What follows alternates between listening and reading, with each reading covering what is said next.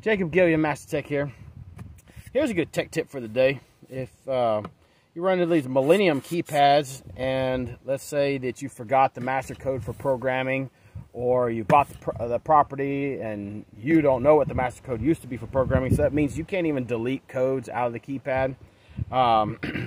So here's how you would quickly add your own master code. So you're gonna get your keys for the keypad. If you don't have a set of these keys, you should be able to call local suppliers and find them. Open up the keypad, unmount your 9-volt battery, and in here on the circuit board you'll see a white reset button here. Can you see that? And it's kind of difficult to do on your own, but just disconnect the battery, hold down that button. I'm reaching in here and I'm actually using my ring finger. I'm holding down the button and then reapplying the power to the battery, and then I'll let go of the button. It beeps several times to let you know that it's processed, it's cleared out the master code for programming, and now it's beeping every about 2 or 3 seconds for you to then add in your own programming code that you're going to use moving forward. This is again for programming.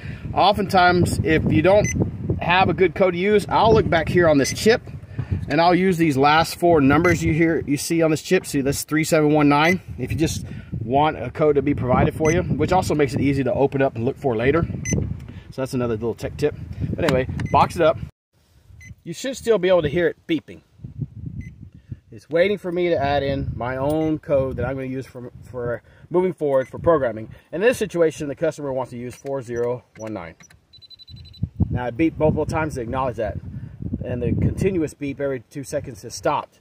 Now you can go in and look at your factory default for your programming, adding codes, deleting codes if you need to clear the memory, anything like that.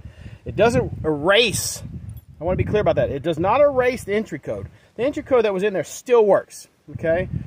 You would have to delete that code out now using the new programming code that you added, okay? Or clear the entire memory if you're really worried about security and you need to start back over. And so that's a good tech tip for resetting your master code on your Millennium Keypads. You have a nice day.